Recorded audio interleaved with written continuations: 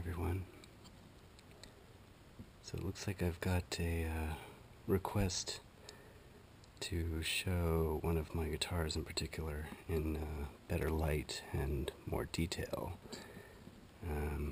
I actually already had an idea to make a new ASMR video that showed me changing strings.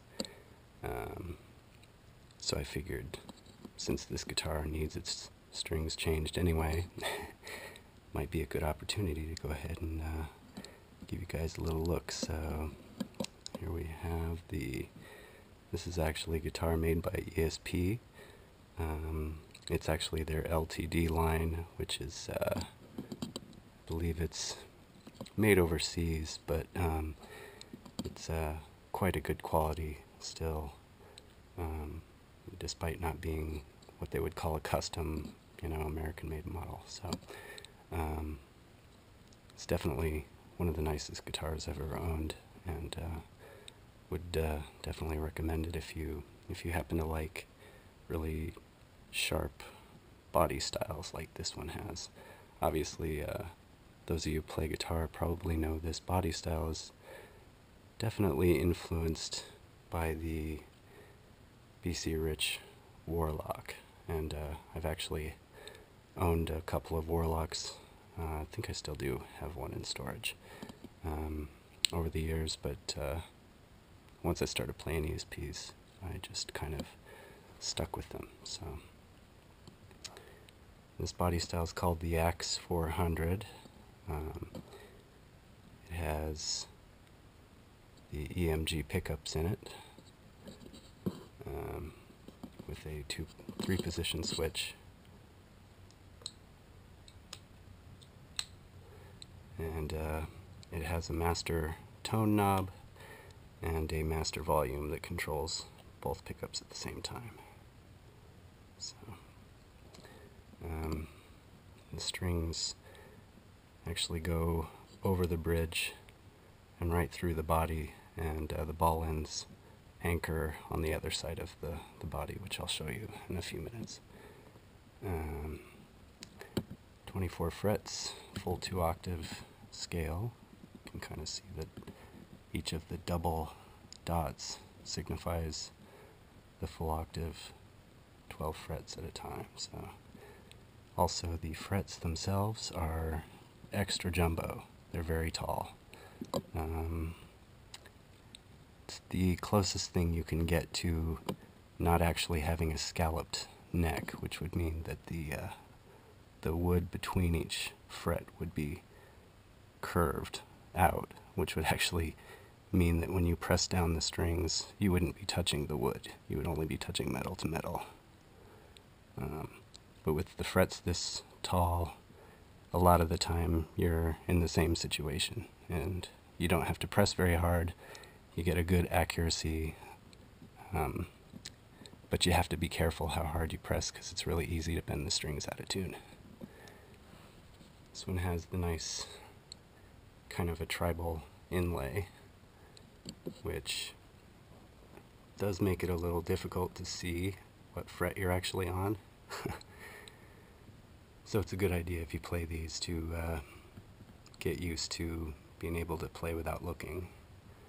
And here at the headstock, I don't know if you can see from here, but these are actually locking tuners. And you might be able to see there that the strings don't actually wrap around the pegs very much. They just sort of go through the hole, and they're locked in. So again, I'll show you that when I take the strings off. And it's got a very nice neck through body design, as you can see. That makes it very easy, especially when you're reaching for the higher frets. There's good access to them. So it's a very good guitar. And as you can see, there are the holes where you actually insert the strings. You might be able to see the ball ends in there. All right.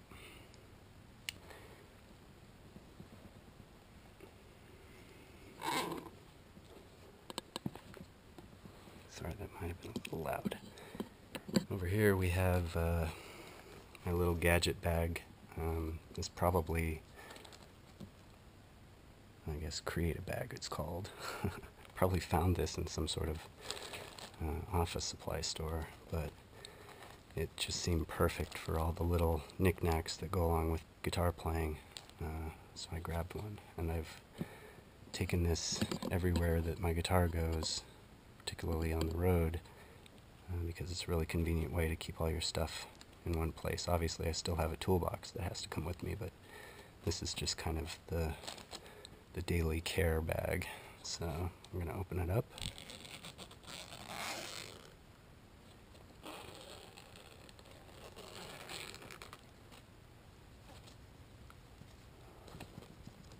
Here we have a felt Crown Royal bag, which is actually a very good polish cloth.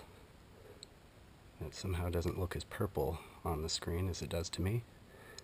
This is just another cotton rag that I use for, you know, wiping off dirt or whatever. We have toothbrushes, which are not for brushing my teeth. They just are a good way to get into the little metal nooks and crannies, especially on the bridge of the guitar.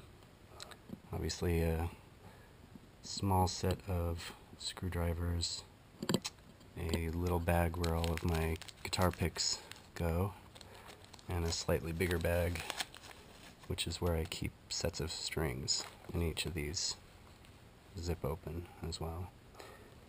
This here, never go anywhere without this when I'm on the road. This is always in my pocket. My little plastic case that keeps my earplugs in it, or at least one set for the show anyway. I would, of course, have a big supply of these when I leave for a tour, and picks as well. A couple of picks in there, and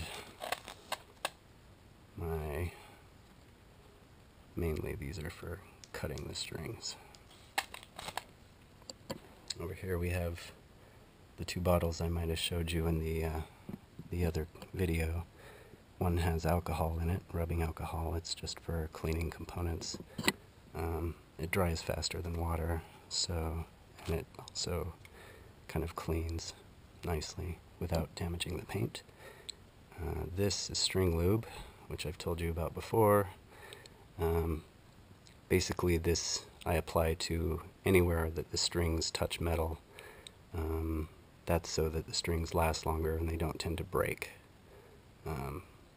I had many miserable shows where I was breaking strings during songs, before I discovered this stuff. And once you apply this to the metal contacts, you'll have much less problems with breaking strings, at least when the strings are relatively new. And obviously, on a tour you want to change strings as often as you can afford to. I would say about every 3 shows I would put a new set on. So, got my bag of guitar goodies here. The Best Buy that's near me actually has a guitar shop in it now. So I stopped in and they had the strings and the picks that I use. So I grabbed some.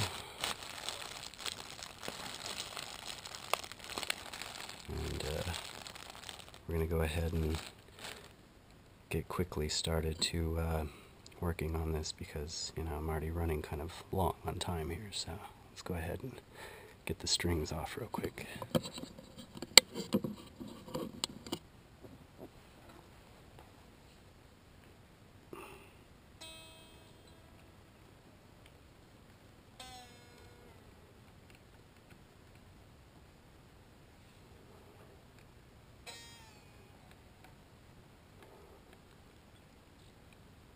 You probably can't see, but these strings look pretty bad. I normally clean them off with alcohol each time before I play them, but I've been getting a little bit lazy about my guitar playing. I've not been practicing quite as often. And since I have 5 guitars sitting around, they don't all get a lot of use individually. I have 2 of these Axe 400s. I also have 2 of the Dave Mustaine signature model V's that have the 8-ball inlaid on the fretboard.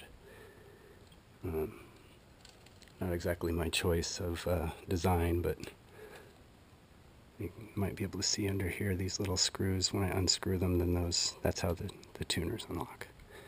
Anyway, but the Dave Mustaine model of LTD guitar was the only V body style that was available, so I went with it.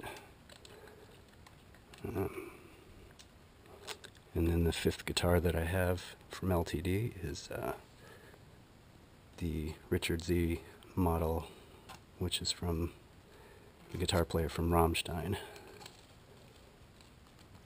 All right.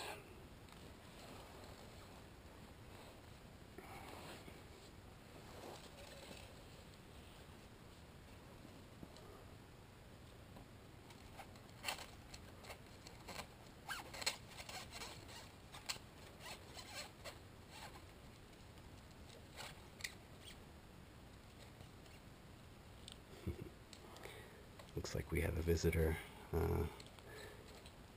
It's nearly impossible for me to get a set of strings off my guitar without my cat getting involved, because he's, for some reason, unable to resist the strings. So camera's probably not quite capturing that, but he's chasing him around, trust me.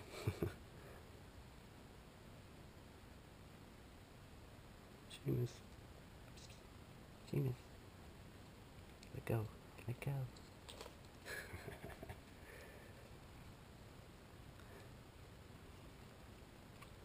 We have 3 cats. One's a ragdoll, which is the white one you see here. We also have a Himalayan. He's got more kind of chocolate-colored points, I guess you could say.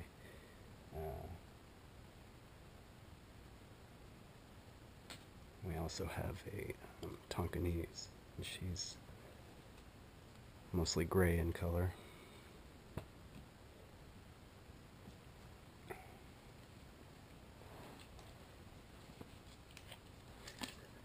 And I need to kind of speed this along here, so.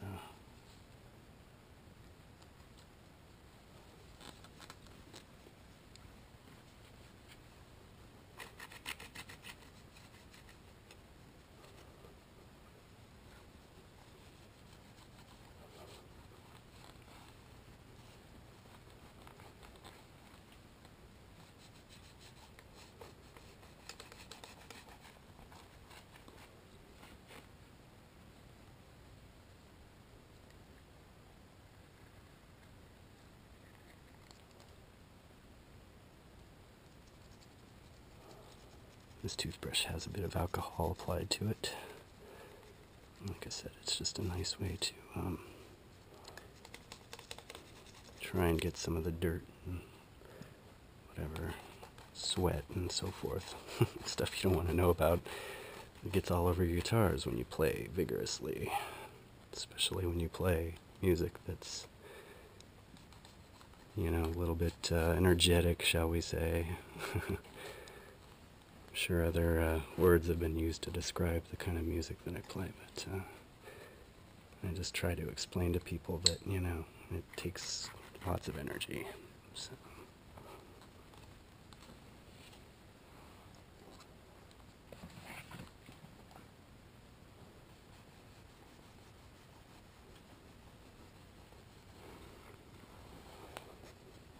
Looks like we're running close to the 15 minutes, so I may just have to do a part 2 to this video, so